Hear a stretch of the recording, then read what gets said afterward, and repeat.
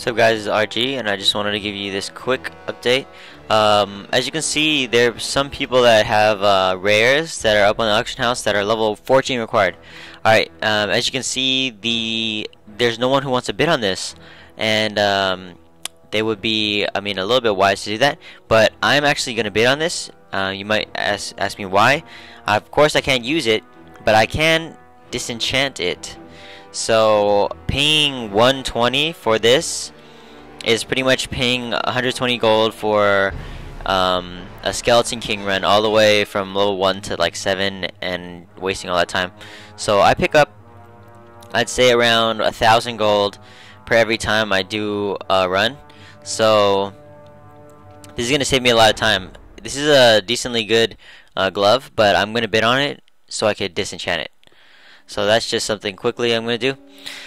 And yeah, there it is. Thank you guys for watching. Take it easy. Peace.